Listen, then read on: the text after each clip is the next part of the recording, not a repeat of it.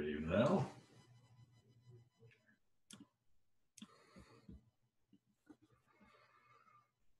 Hi, Sam. How you doing? Sorry, I missed last week. I forgot. Oh yeah, that's easy to do. So I was watching some basketball, and all of a sudden I realized, oh my gosh, I totally missed the class. So I watched it. I watched it recording. Well, that's good. Yeah, the recordings are good for that. Well, Sam, I have a question for you. Yeah. Who is this Patricia S. Bone I keep seeing on some of your Twitter? She's my sister. She teaches anatomy and physiology to nurses. Okay. In Milwaukee. Okay. I just had to ask. Yeah. All right, so we're gonna wrap it up tonight, right? We are. We are. Okay, Yeah. I'm gonna mute myself and just listen to you. Okay, fair enough. All right. I see Jim made it. Hi. Yeah. I'll guess I'll give it another minute or so and see who else shows up. So this is the last class. I'll cover this last topic and that's it.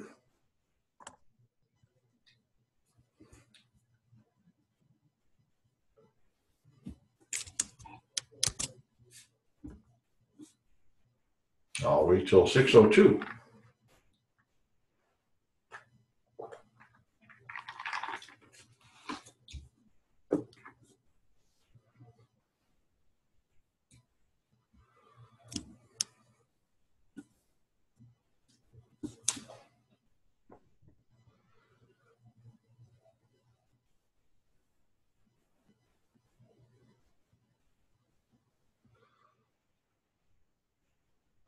Well, maybe it wasn't worth it.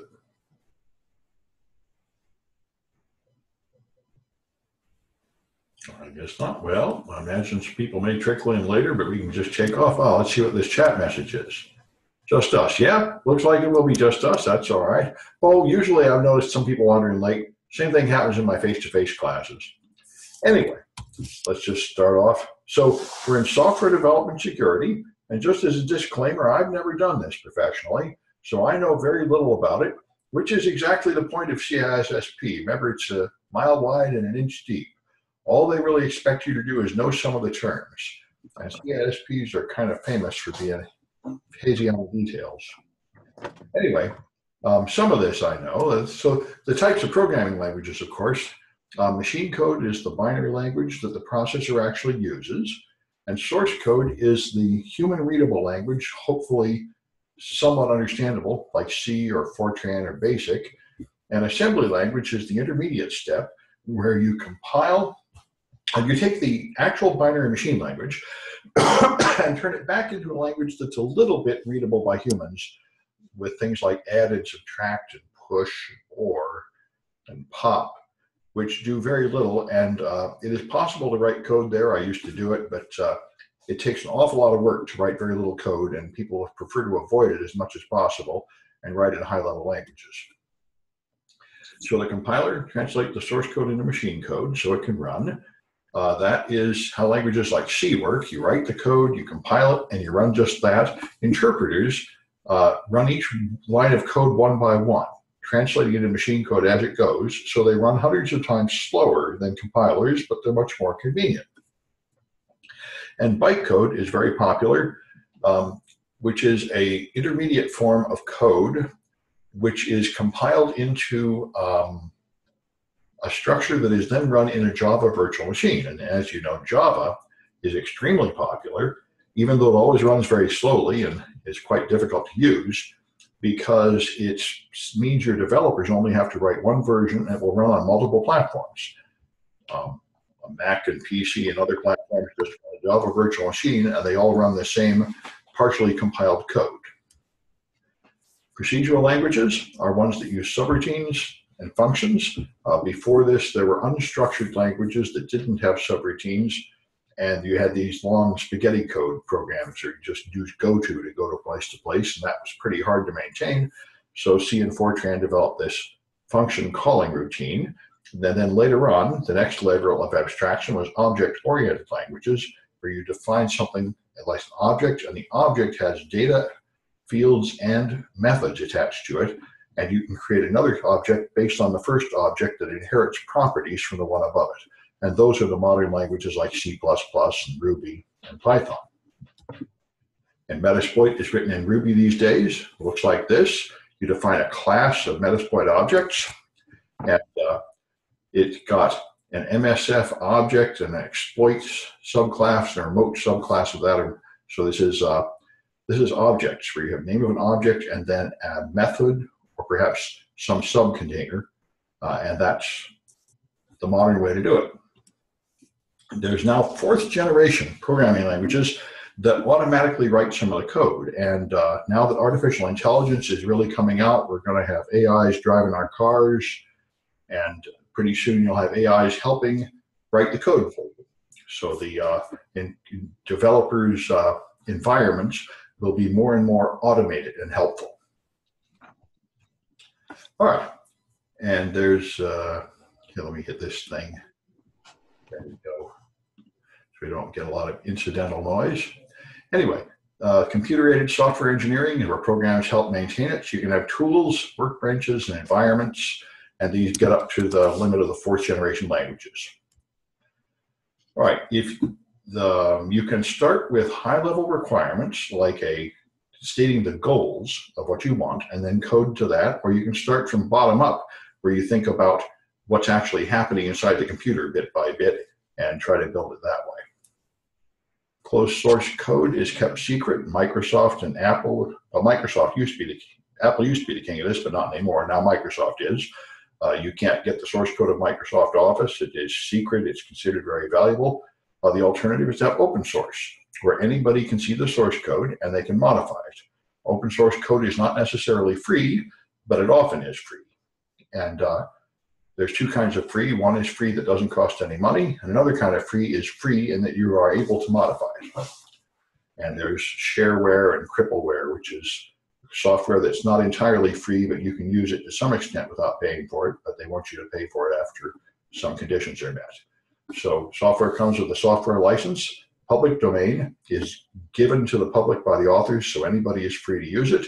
Proprietary software is copyrighted, and you can get punished for copyright infringement if you don't pay the fee or meet the requirements.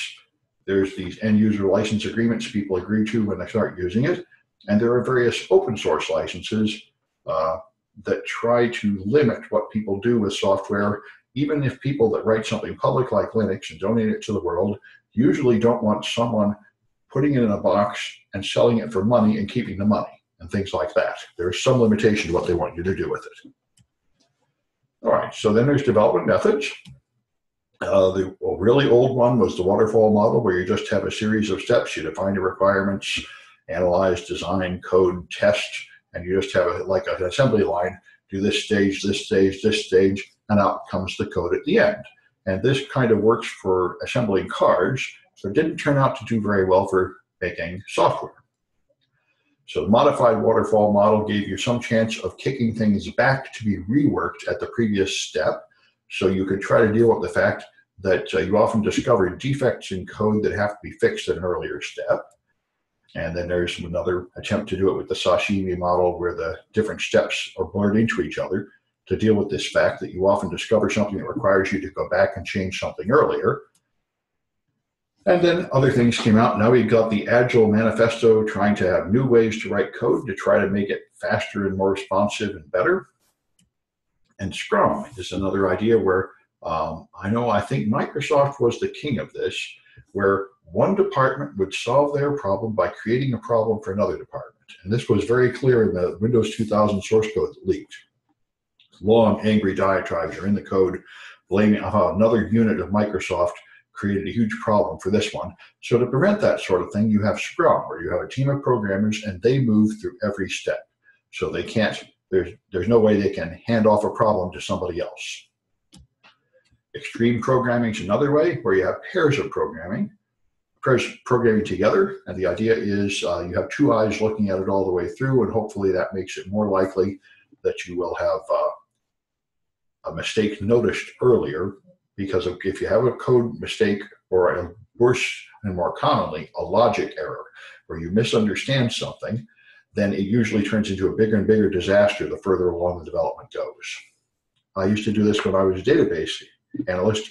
I would design databases that controlled everything everybody saw on their screen. And if I did anything wrong, or even if I made any hasty assumption that wasn't always true, or an approximation that wasn't perfect, it would create a problem that then grew and grew and grew as people would see bad information on their screen and make more and more bad decisions from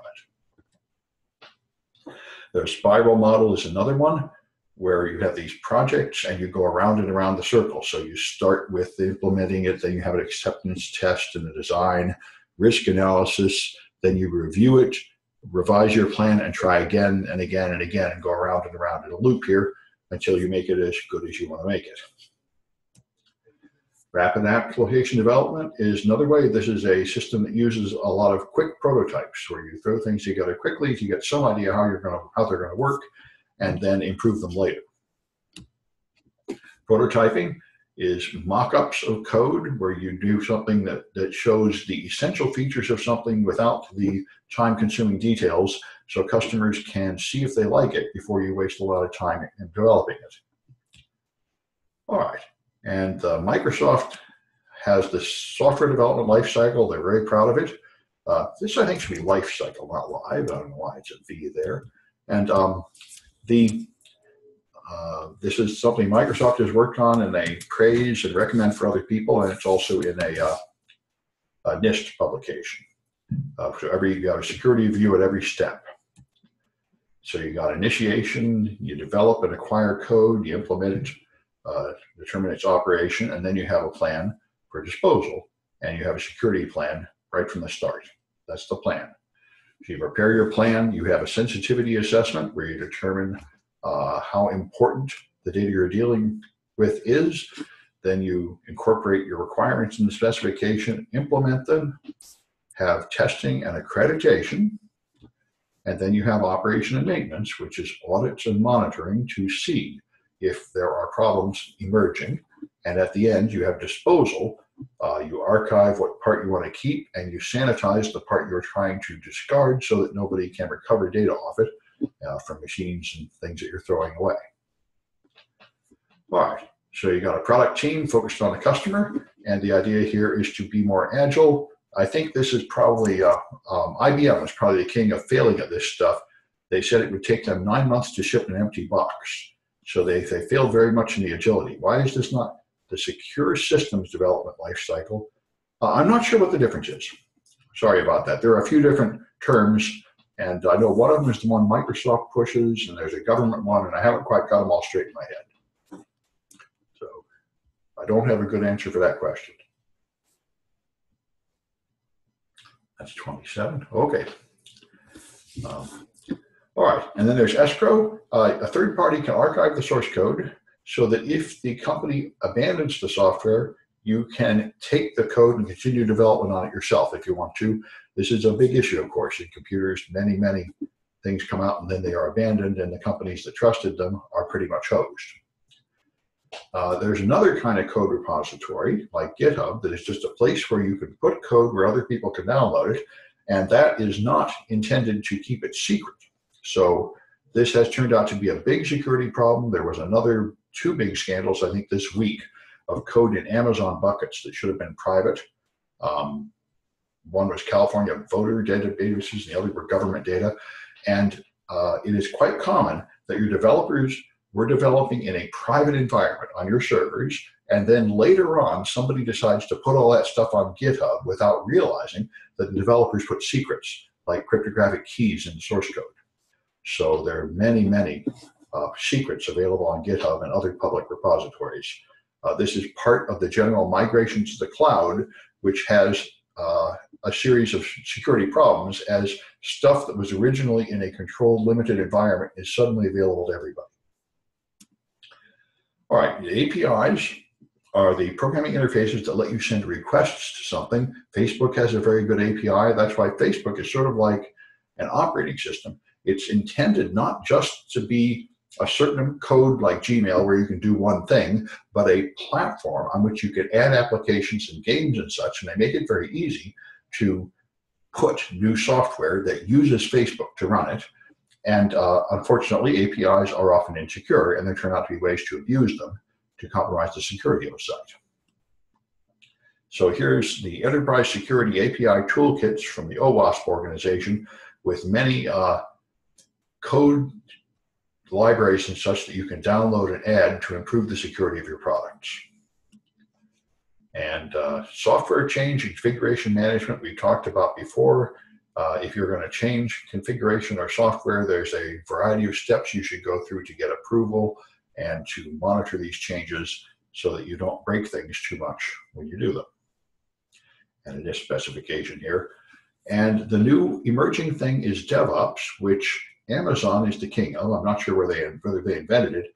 I finally got this straight when I read a book about DevOps called The Phoenix Project, which I highly recommend, which explains how the old system had an IT team that had to do all the work for people, and everybody was always more and more frustrated with the IT team for not setting up their new servers and their new software. And the DevOps system is where everybody has to be a programmer and everybody has to automate their job. And you have to have very strict version control system to make sure that everybody is always using exactly the same version of everything. And then your whole company can move so fast that Amazon has, I think, 14,000 rolls out of new code per day or something like that. There's new code every few minutes. The developer can have an idea and put it on the site within a few minutes. So the whole company can respond immediately to anything that happens. And they can do live testing, like put up 2 versions of a page for an hour and then see which one is more popular and then make changes based on that. So it's much better than the old system where you'd have a release of new code every 3 or 6 months and you'd be waiting for that and you wouldn't have any changes until that one time. Anyway, I'm up to some Kahoots here. And they're here. There they are. All right. So there's this one. And this one. And there are only 2 of you. All right. No more have appeared. Perhaps you'll watch the video later.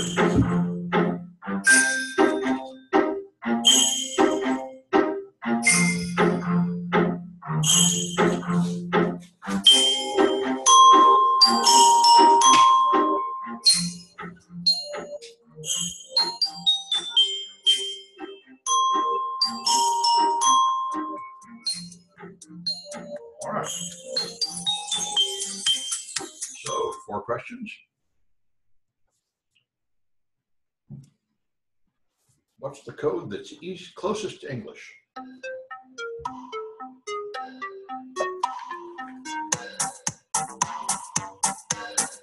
That's source code.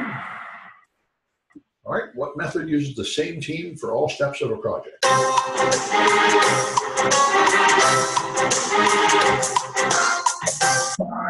Okay, that's Scrum. I think it's a rugby term. That's the idea. All right, which one uses prototypes and dummy GUIs?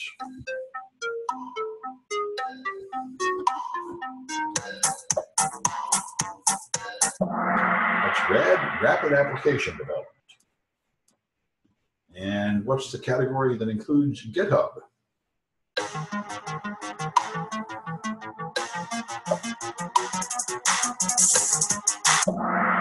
Okay, that is code repository. All right, fair enough. All right, let's go back to here. See if it works to make it big. So databases, something I know a lot more about than this kind of software development. So a database is just a structured collection of data. Most companies start with something like Excel, which is just flat files. And but anyway, the point of a database is you have some orderly place to store data like your products and payrolls and customers and so on. And you have ways to insert new data and delete data and to search through it with queries.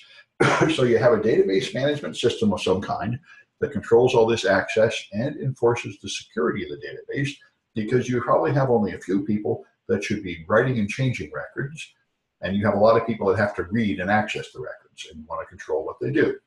The database administrator is like the system administrator over any other system that organizes the database and tries to make it work right.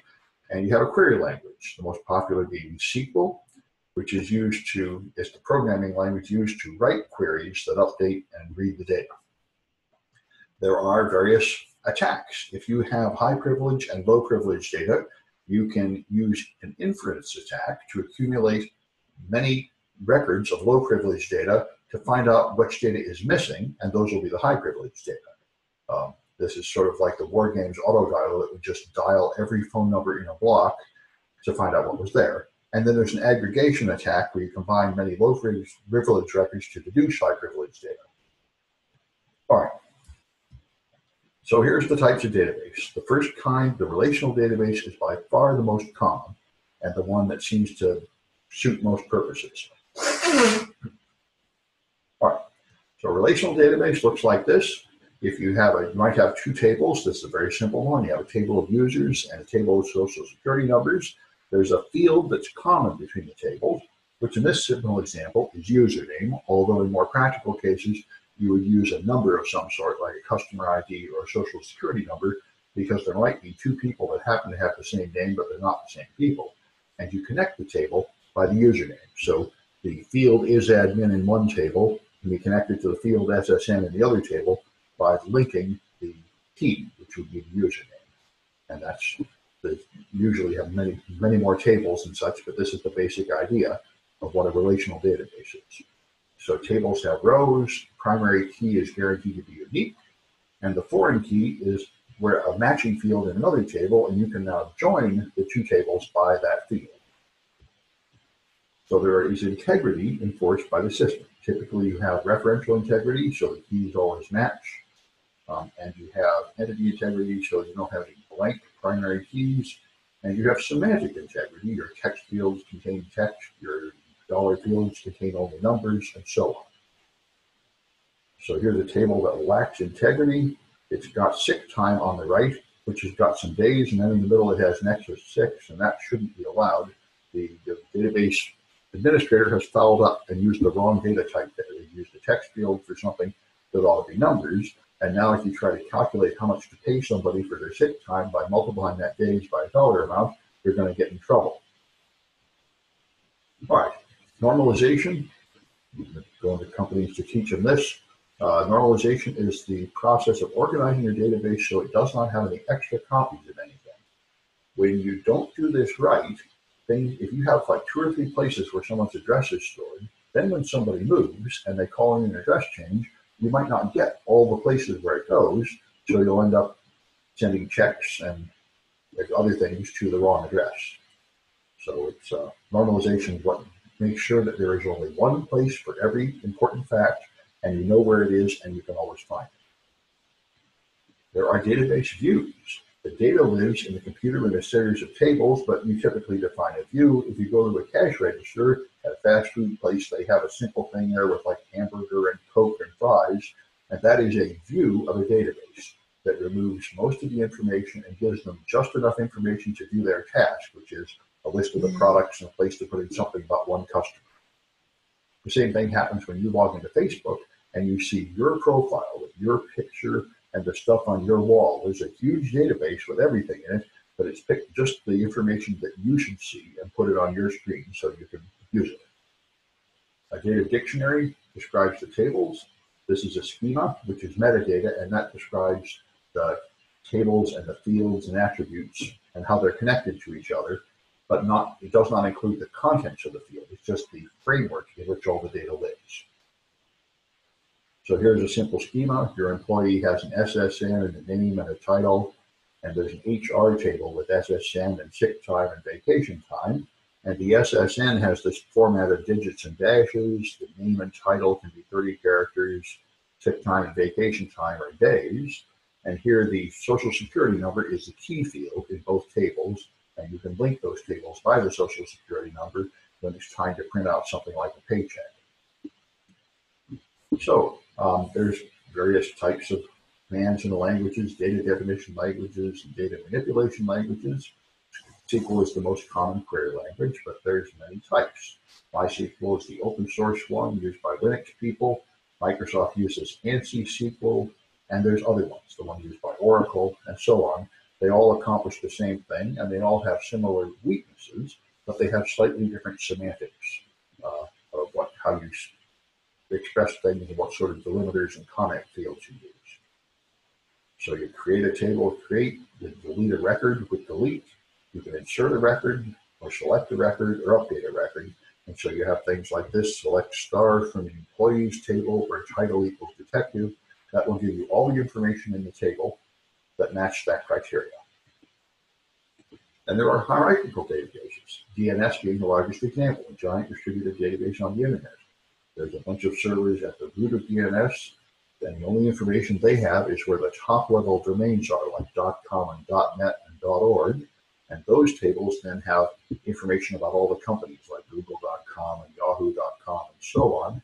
And the Google top domain server has information about all the various servers within Google, like www and support. And that's a hierarchical database where there's a series of levels, and the data contained only applies to one level. And you have to go to a different server to see the data at another level. There's object-oriented databases that use object-oriented programming we talked about before to handle data. So your data now has things like inheritance. A database integrity is just like any other integrity in the world of security. It means that data cannot be modified by unauthorized parties, and you typically enforce it with some kind of checksum. So you check to make sure that data has not been modified. If you are, for example, have a phone bank and people are calling in ordering a product, and you have operators typing in their addresses and such, two people might try to change the same record at the same time, and the database management system will prevent that. So that instead of you, when you type in data on your screen, you are not affecting the database right away. You hit a button at the end to save it, and then it attempts to commit the update. And if it is successful in committing the update, it returns a message and says, okay, that worked. If it can't perform the update, it tells you that and rolls back to a previous good point. And that's what would happen if you tried to change an address and somebody else was already changing that address. There is a database journal kept to log transactions, and there are save points to try to prevent databases from getting corrupt. There are highly available databases. There are multiple servers and multiple copies of the data, like Google. Google has, at least I think I've read a few years back, they have something like 10,000 servers in their main data center, and they have at least 4 copies of every bit of the data. So if one server goes down, there's always many other copies available to serve customers right away. You've got database replication to make a mirror, and there are shadow databases, which are just backups made, not used, but made frequently. And busy things like Visa and MasterCard and the stock exchanges have sophisticated systems of backing up very quickly so that they almost never lose any transactions. Data warehousing is where you just store a large amount of data, the biggest example being the Department of Homeland Security, a gigantic database in Utah where they're backing up everything from the internet and the telephone network for about the last 10 years. And then they've got the problem that a lot of people have: how do you find anything in that big mess of data? And that's data mining.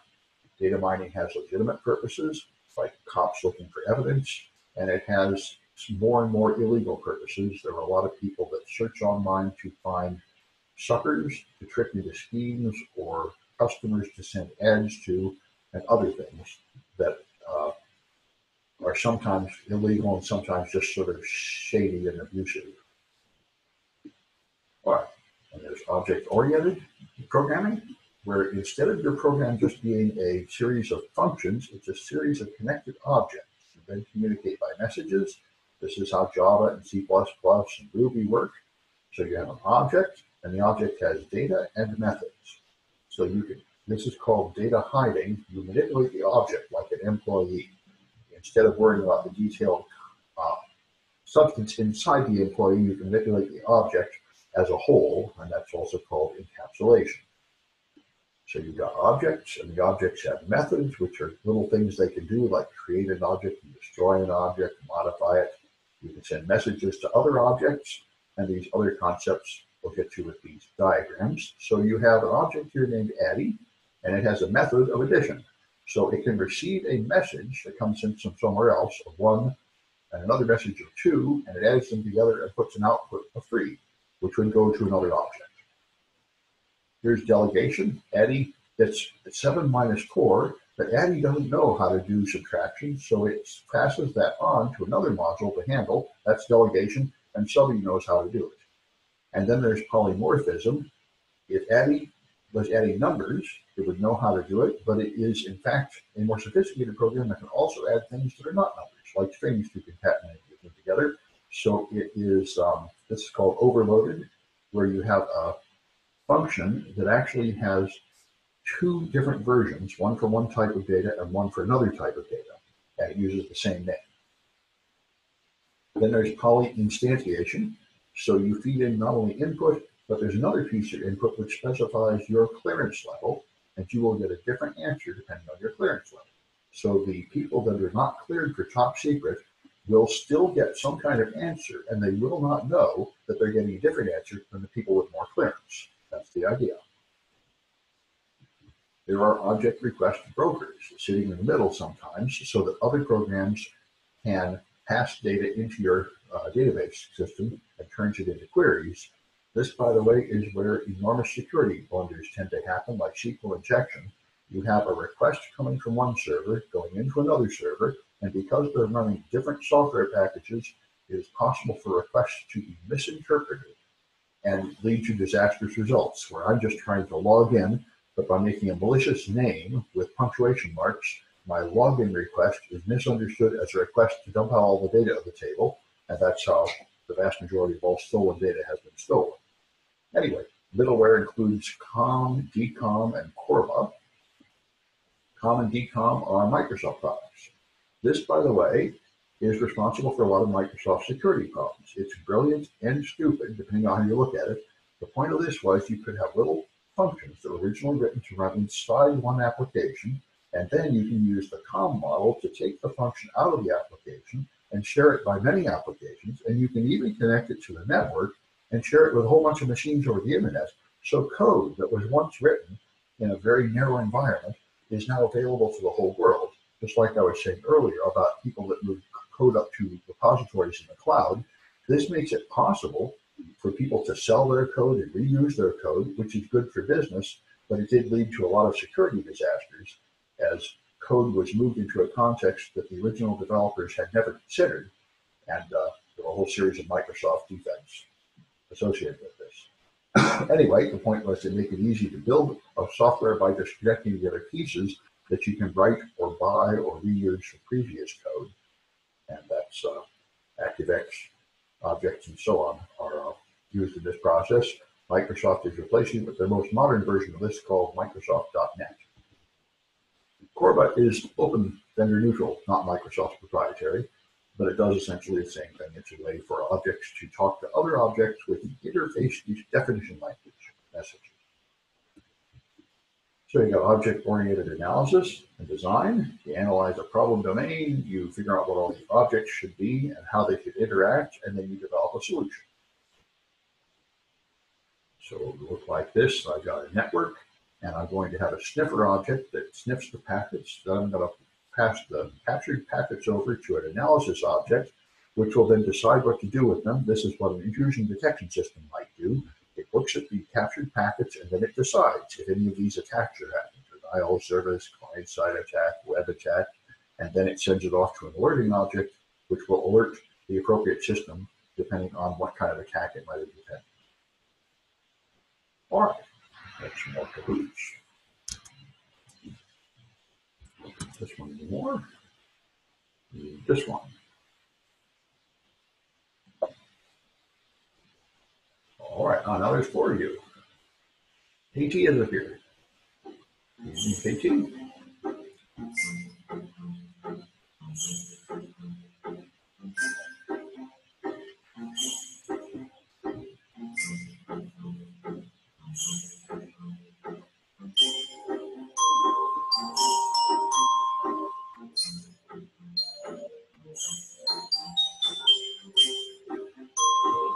KT will join us.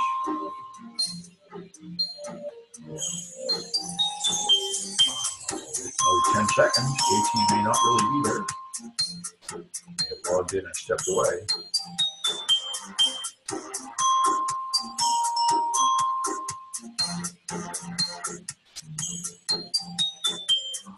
So, all right, we shall proceed. 4 questions. So what kind of database uses joins to connect tables?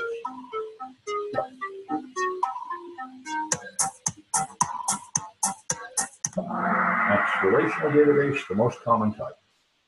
All right. What process removes redundant data? That's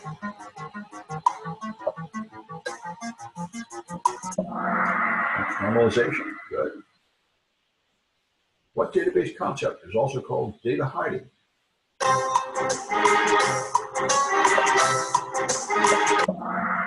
Encapsulation. Aha. KT came back, I guess. All right. And which one of these is open source and vendor neutral?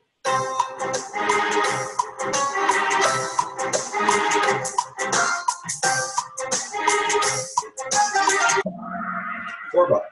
Okay. So Al's on top. Good. We got one more batch of these to go through. All right. So the effectiveness of software security. There's bugs in all software, and when you fix the bugs, you often just introduce more bugs. There's nothing ever free of bugs. So there are different estimates of this, but it goes up to something like 1% of code. I see all different numbers all over the place for this, but nobody ever suggests that you get it to 0 or that there's any way to get it to 0. So there are a lot of mistakes people make. They often ship things with hard-coded credentials. This is what plagued a lot of home routers. This is what led to the Mirai botnet. People bought webcams and just turned them on, and there was a default password that it didn't force you to change. So millions of them were just sitting there that can be taken over. It's buffer overflows, where you set aside enough room for a certain amount of data, but there's a way to feed in more data and exceed that and corrupt memory. SQL injection, where you can trick a database into doing something it shouldn't do, like letting you see other people's records or your reading records. And there's path traversal, where you can, at some point in the code, you refer to some object by the path, like /users/data/file, and the user is somehow able to manipulate that path and cause it to point to some other file. So you're able to read or write to some part of a file system that you weren't supposed to get to. And one common example of a very similar error is PHP, because PHP web pages, instead of having a name.html, typically have a name.php ? File equals, and then a file name, and you can often point that file to a different file on the server, or even a file on another server, and add code and run code on a server that didn't come from that server. That's the most common problem in PHP. It leads to inappropriate read and write access to the server very often in practice when people write PHP code. So as the buffer overflow there, you put in something that uses up more room than the reserved space. Another one that happens is race conditions. One thing people frequently do, I certainly do this a lot in my sloppy servers, I need to remember something, so I write it to the temp folder. Then later on, I go and read it from the temp folder. This is a way to move data from one program to another, but the problem is you don't know that somebody else didn't change it in that time period. If you wanted to write something and then trust that it hasn't changed later, you really shouldn't be just putting it in the temp folder. You should be putting it in some kind of folder that nobody else has permission to get to, or doing something more intelligent with it, and that's called race condition. All the attacker has to do is be quick enough to insert data at just the right time, and they can cause something unexpected to happen. A famous example of this was the mad cow vulnerability about 2 years ago that would let you escalate to root on Linux servers. Cross-site scripting lets you put script in one context that is inappropriately executed in a different context. So you might go to Facebook and put a comment on your wall that includes script tags, and then when somebody else looks at your comment, the script runs on their machine and does something. The browser exploitation framework is a tool that comes with Kali, hacking tool that exploits this and lets you see all the joy of doing this, lets you add it to a network and trick people into going through that like a proxy, and then keep adding JavaScript to pages they're surfing. See, This is one of the many reasons why it's good that the web is rapidly switching to HTTPS. And because if you're viewing an HTTPS page, someone cannot get in the middle between you and the server and alter the code, not anything like as easily as they used to. Cross-site request forgery is also common, where you create a malicious URL and trick someone into clicking on it, and now it uses their credentials to do something, like transfer money, or you steal a cookie, and then you add the cookie to your request to trick a server into thinking that you have permission to do something that you should not have permission to do. Privilege escalation is the general attack where you escalate from a low-level user to a higher-level user. You can increase yourself from a standard Windows user up to administrator, or from a domain user up to a domain administrator. And there is horizontal escalation where you don't increase towards administrator, you just use another user's account at your level, which is of course also bad because it violates privacy. Backdoors are unexpected ways to control a system that are not known or expected. When people manage to infect a server with rootkits, they usually make a backdoor, so there's another way in. But a lot of systems are shipped with backdoors. They are often put there by developers, so they have some way to get at the system if it's defective, and then they forget to remove it. There's a whole series. This is one of the more common problems, that some product is in use, and then you discover there's a secret way in, a secret password that lets everybody in. Every couple of years, some student comes to me and tells me there's a secret backdoor into Windows. And I don't think there is, but it's a persistent rumor. But it is true that quite a lot of products have shipped with backdoors, and that is bad when it comes out. So this takes you to disclosure. When security researchers find some kind of problem, like a backdoor or buffer overflow, there are various ways to deal with it. In the old days, it was very common to just do full disclosure. Then people tried to move towards responsible disclosure, where you would privately tell the vendor, and then the vendor would work with you to make sure they understand the problem and patch it. In practice, this is a very fraught process. I've done lots of this. I've notified hundreds of people of vulnerabilities, and almost none of them could care less or do anything about it or even respond in any good way. So it is very common that the researcher tries to tell the company and they don't do anything, and then they have to go to full disclosure anyway. The current standard that seems to be accepted in the community is if you tell the vendor and then wait sometime like 30 to 90 days before dumping it publicly, you will not be considered reckless and unreasonable. But it's quite variable. There are a very small number of vendors like Microsoft and Facebook and Google that will actually talk to you intelligently and even pay you an award if you find something. Most of the others will just lie, deny there's a problem, blame the researcher. Otherwise, it's a pretty fraught process.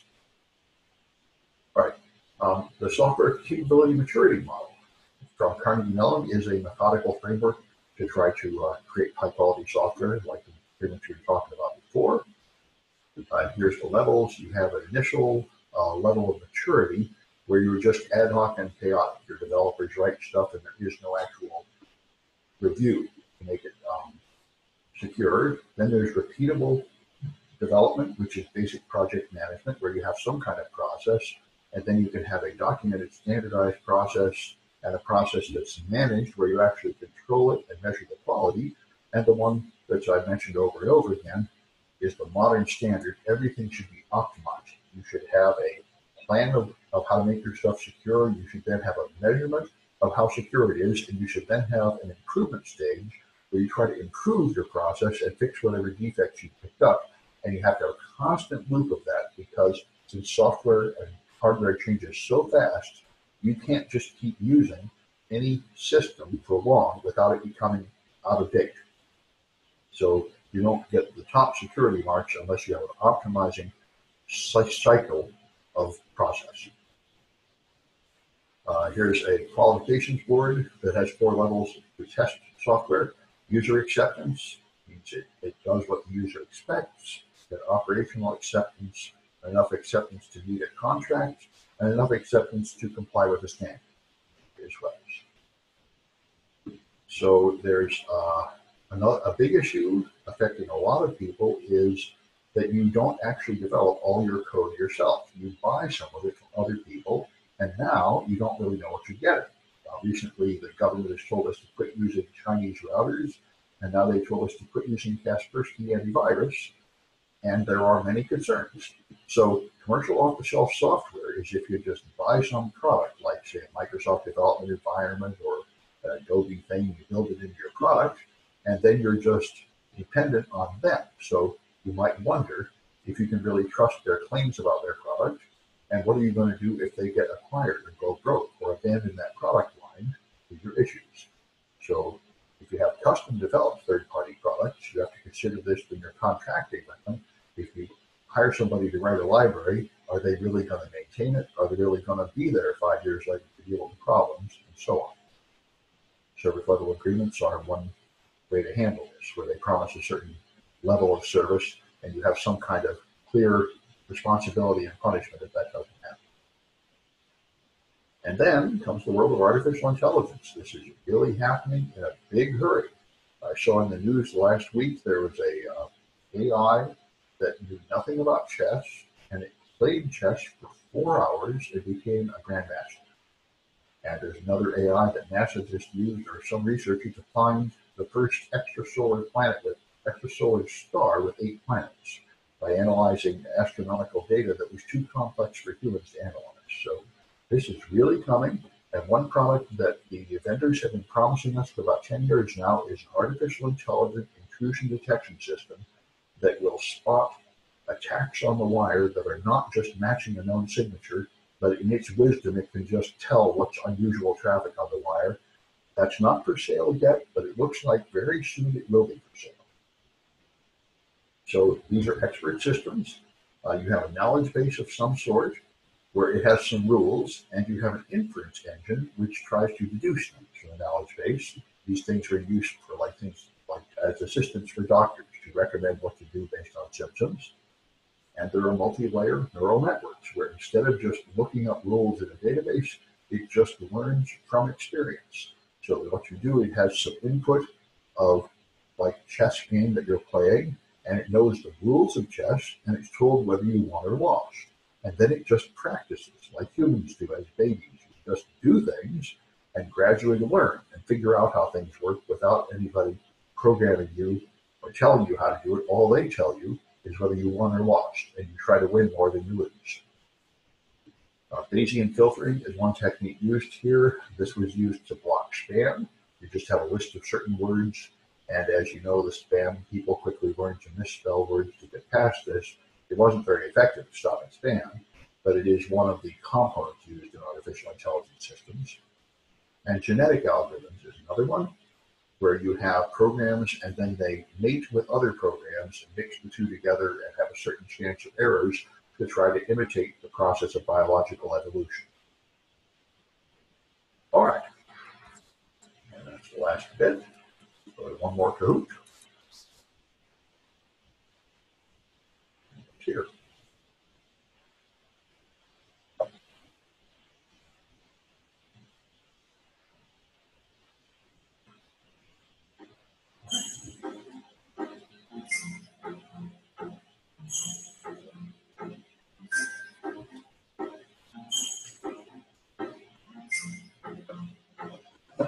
We got KG.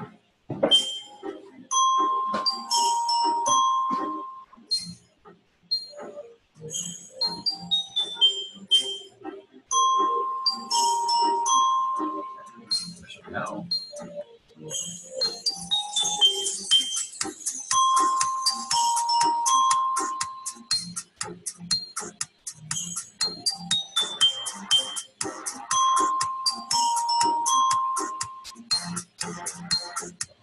more seconds. Ah, there you are. Okay, good. All right, 4 questions. Okay, what flaw is common in PHP?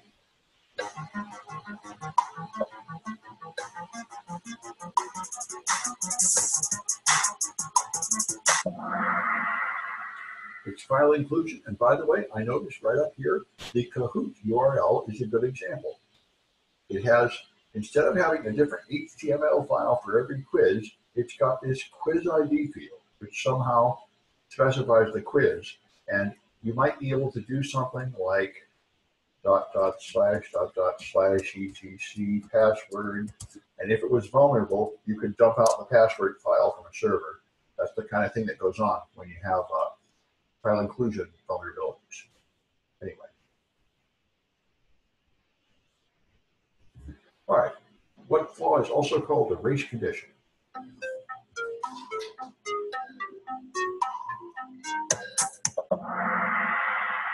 That's it. Time of check, time of use. You have the period between those two things when the attacker can get away with something. All right. What problem is caused by developers leaving test code in a finished product?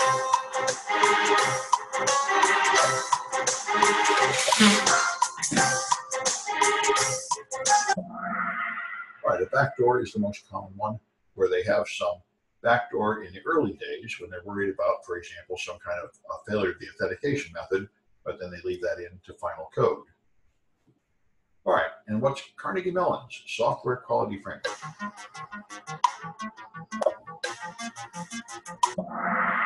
CMM.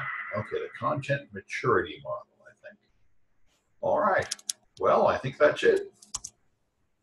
We've been through the whole thing. Let me know if you guys get the certification. I'm sort of interested. Anybody got any questions about anything?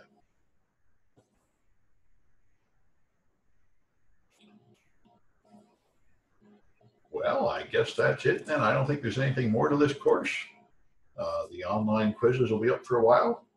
Have a good Christmas, folks, and I hope you get your CISSP certification. Okay, farewell. I'm glad you're happy, KT. I appreciate it. If you guys want to go to any more of my courses, they're all streamed like this all the time, so I don't know who would want to do that, but you certainly can if you like. Okay, farewell. And my cahoots, I use lots of acronyms. Will the CISSP show that as well? Well, I'm glad you asked that. I'm not sure, but I very much want to remind you, you need to get a real CISSP practice engine, like the Transcender, because it's not just the issue of acronyms. They phrase the questions in a very strange way, and you really have to get used to that. My questions are much easier because I ask a simple question with a simple answer. Their questions are sort of deliberately vague and confusing, so be sure and get a practice test before you pay $650 for the real test. Okay, Katie, I hope it works out. But don't think you're ready just because of this course. You've got to go through a practice test. Yeah, get the Transcender. I highly recommend it. I had no problem passing if you get the Transcender and you really practice it, but without that, it would be miserable. Because the question, it's not just knowing the material, it's knowing the weird way they talk. Okay. Farewell, folks. Good. Forming a study group? Yeah, I might contact KT. He's got a good plan there. You sound like you're going to get it. Okay. Any other questions? All right. I'm off then.